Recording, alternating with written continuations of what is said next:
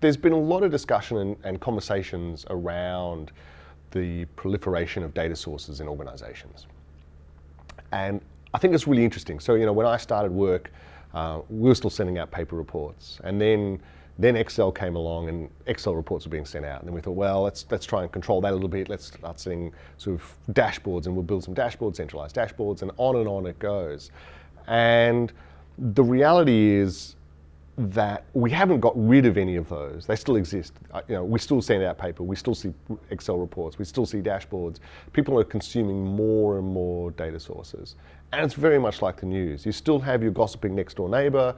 On top of that, you've got the newspaper, you've got got TV news, you've got the internet.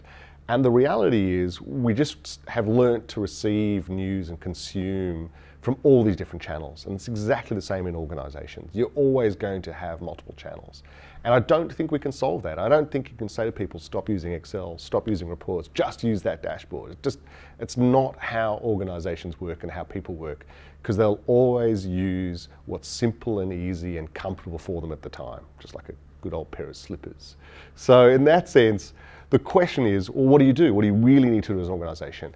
And the problem you need to solve is one of trust. When you've got this proliferation of data, you've got to make sure that everyone's using exactly the same data source and using the same number to describe the business. So how many customers do I have? What do they do? What do they buy?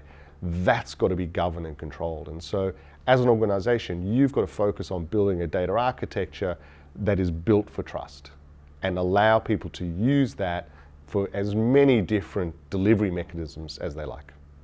And that's what I would do if I was thinking about data.